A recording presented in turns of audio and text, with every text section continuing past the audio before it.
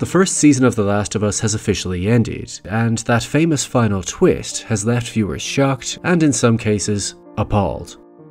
Joel's cold, ruthless, self-serving decision is uncomfortable viewing, and it's impossible to watch without feeling at least some sense of internal conflict. Logically, we think he's making the wrong choice, but emotionally, there is a part of us that secretly wants him to do it. And those mixed feelings don't just appear because of the high stakes of the situation. Whether we realize it or not, we've been subtly conditioned into it over the course of the season, through great writing. And that's the skill of storytelling. Just like a magic trick, the audience can usually only describe the end result, or how it made them feel, but they don't fully understand how it was done. So let's take a deeper look at Joel's decision and how writers Craig Mazin and Neil Druckmann planted the necessary seeds in our minds so that this controversial moment could pay off in the strongest way possible. And yes, The Last of Us is based on a video game, but in this video I'm only going to focus on the TV writing. The first step is establishing a protagonist with trauma. In the very first episode, once the virus begins to spread, Joel tries to escape with his daughter Sarah and his brother Tommy, and he ends up trying to carry his injured daughter across the city's border to safety. But even though they're not sick, they get stopped by a soldier who's just following orders, and he shoots them. Tommy saves Joel just in time, but Sarah is tragically shot in the belly and dies in her father's arms. So from the very beginning, Joel has the person he loves most stolen away from him, for what was understood at the time to be the greater good of not risking the virus spreading outside the city. This experience hardens Joel so that he no longer trusts authority, and his attitude towards human life has become calloused. And while wounds do heal so that we can carry on with life, they also leave a permanent scar that's going to influence how we think and react to certain situations. And the writers show us this by placing Joel in a similar situation to how he lost Sarah 20 years later. At the end of the first episode, when another soldier tries to stop Joel, Tess and Ellie from leaving the city, Joel's protective rage takes over and he beats him to death. This teaches us that Joel has neither forgiven nor forgotten what happened to Sarah, and will clearly do anything to avoid it happening again. His trauma doesn't just shine through his actions, but his physical appearance. For instance, he still wears the broken watch that Sarah had fixed for his birthday. I'm not sure there's a greater metaphor for a character not fully moving on from a certain moment in time than wearing a broken watch. Next is thematic continuity. Throughout The Last of Us, we're consistently being given two key messages. Firstly, that dedicating our lives to someone else is how we derive true meaning, and secondly, that we all need to make painful sacrifices for the greater good. Even in the first episode, check out what initially appears to just be passing dialogue. Aw, he loves you. He's dependent on me. Not the same. I think it's the same. It's definitely the same. But really, this is subtly setting up questions that will then be answered over the course of the season. If someone needs you to survive, does this mean they're just using you, or can there still be real love there? This theme is expanded on fully through Bill and Frank's story. Bill was a prepper who can survive on his own, and then Frank shows up, hungry and vulnerable to the wills of this world. The two begin a romantic relationship that at first could be mistaken as transactional, that Frank needs a safe place to live, and Bill needs to finally explore his sexuality. But really what gets demonstrated is that all relationships involve a degree of dependence, as in order for us to fully attach to someone, we need to trust them, and it's the little acts of reciprocated support and kindness that affirm our commitment. We're always sacrificing something, whether it be our time, ability, affection, or resources. As Frank says, paying attention to things is how we show love. Frank brings colour and meaning to Bill's otherwise isolated existence. He forces him to socialise and seek beauty beyond the bare essentials. And although he may not be able to survive without Bill, Bill would not be able to truly live without him. And this is why when Frank becomes too ill to carry on and wants one final perfect day together before ending his life, Bill decides that he wants to go with him. As Frank isn't just his companion, he's the purpose of his life, his reason to keep going. As really life is barely worth anything if you can't share it with someone else. just like he states in his final letter to Joel. "I used to hate the world and I was happy when everyone died, but I was wrong, because there was one person worth saving, and that's what I did. I saved him. Then I protected him. That's why men like you and me are here. We have a job to do. And God help any motherfuckers that stand in our way." We see a similar pattern with Henry and Sam. Henry's sole purpose in life is to protect his little brother, who's especially vulnerable because he's deaf.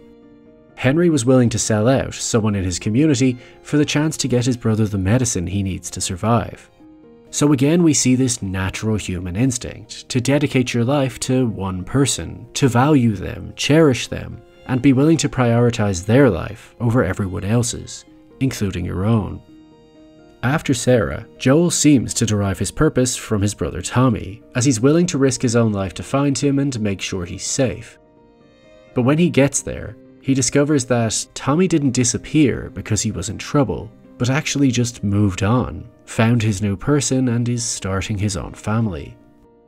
All of these smaller storylines don't just happen at random. The writers intentionally construct them to influence your thinking, the same way they influence Joel's.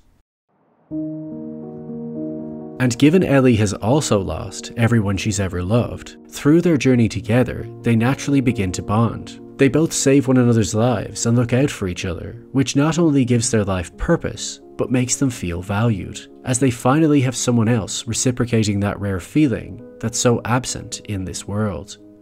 As we must remember that by setting the story in a bleak post-apocalyptic hellscape where every situation is life or death, just the slightest bit of joy is a rare gift, something scarce that needs to be treasured. But while the story is showing us how we find meaning through our relationships, it's also constantly suggesting that we have a responsibility to make sacrifices for the greater good. As if the species is at risk of going extinct, we all need to do whatever it takes to save the human race, even if sometimes that means losing our humanity.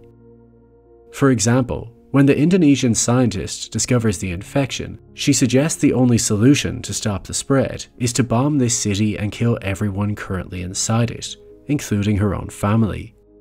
When Tess gets bitten, she sacrifices her own life so that Joel and Ellie can survive. After getting bitten, Ellie's mother asks her best friend Marlene to shoot her. When Sam gets infected, even though he's the purpose of Henry's life, he still takes on the responsibility of killing his own brother to save Ellie. Groups eliminate any risk they can, including innocent people that were shot dead not because they were infected, but because they didn't even want to risk them becoming infected later. All of these horrors are committed in service of the greater good, and time again we see characters stepping up, burying their personal feelings and doing what's right. But in each of those scenarios, the loved one is infected. There is no bright future for them to inhabit, only pain and darkness. Which brings us to Joel's decision. Once Joel gets Ellie to the hospital, he wakes up to discover that she's being prepped for surgery, and in order to have a chance of creating a vaccine, they'll have to take the cordyceps from her brain, killing her in the process. But rather than sacrificing Ellie for the potential benefit of the entire human race, he lashes out to protect her, killing everyone who stands in his way, echoing the final message in Bill's letter. At this stage of the story, Ellie literally means more to Joel than the whole world. This may be a flawed way of thinking, but it's also the natural human response. Ultimately, the story is presenting the philosophical theory of the trolley problem in a new format, the ethical dilemma of whether it's right to sacrifice one person to save many others. And although it may initially seem easy to tick a box and say, yeah, it makes sense to sacrifice one person to save, let's say, 50, the question becomes increasingly difficult when that one person is someone you know and love, like a family member, friend, or partner. Now, suddenly these 50 people don't seem to matter as much as this one person, and we become less attached to rationality and more attached to sentimentality and loyalty. This is where the thematic writing up until this point comes into play.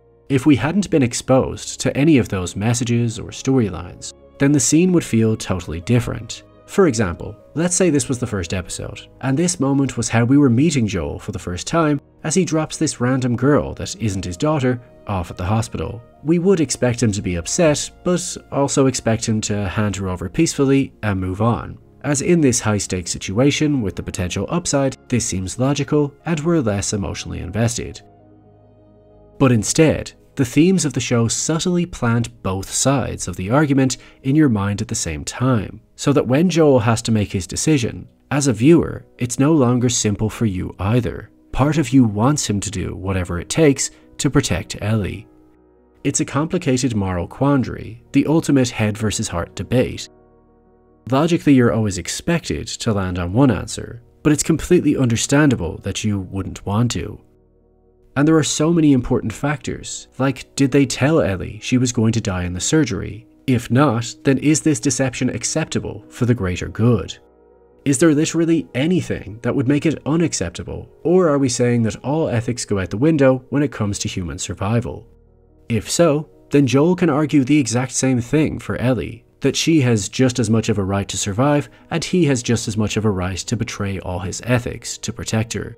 Also, there's no guarantee that this cure works, and it seems that it has been tried many times before to no avail. And whatever happened to me is the key to finding the vaccine. That's what this is. We've heard this a million times. Vaccines, miracle cures, none of it works. What if the doctor isn't as capable as they think he is? What if she's not the right candidate? There are so many possibilities that would make it not worth it, just like every other time they tried before. So really they're forcing Ellie to donate her body to science while she's still alive and healthy for a potential long shot. The writers have intentionally shown us every other character making the necessary sacrifice when their moment came, to condition us into a certain expectation, so that just like a magician, they shock us with something we never saw coming but secretly wanted him to do even though we don't think we would have done it ourselves. But that's what makes Joel a great character. He's a vessel to vicariously explore our own morality.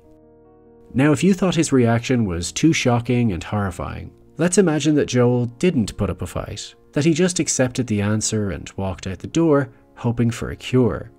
The story would feel cold, clinical, inhumane, and somewhat insignificant. Yet another human sacrifice in a show where everyone dies. It needed to show us something new. It needed to show us something raw, flawed, and human, that valued human life on an emotional level, not a scientific one. That way the audience get to explore these themes in a more complete and honest way. As ugly as the decision feels in the moment, in hindsight, by establishing Joel's trauma so early and exposing him to each lesson along the way, it would actually go against his character for him to have done anything else. As without Ellie, what does he have to live for? Just look at what happens to Henry or Bill. When they lost their loved one, they couldn't continue. As it's the people in our lives that make life worth living. Ever since losing Sarah, Ellie is the first person that makes him want to envision a future for himself again, that inspires him to not just want to survive, but live. Even if it's only for another day, another week, or another year. As far as he's concerned, he's sacrificed more than enough already. So to hell with morality, to hell with science, to hell with the human race. But if you just keep going, you find something new to fight for. In protecting Ellie, Joel found his purpose. And in great character writing, purpose trumps morality. As we don't always have to agree with what a character does to empathize with them, we simply need to understand it. As in a world overrun by the Walking Dead, Joel found the one person that makes him feel alive.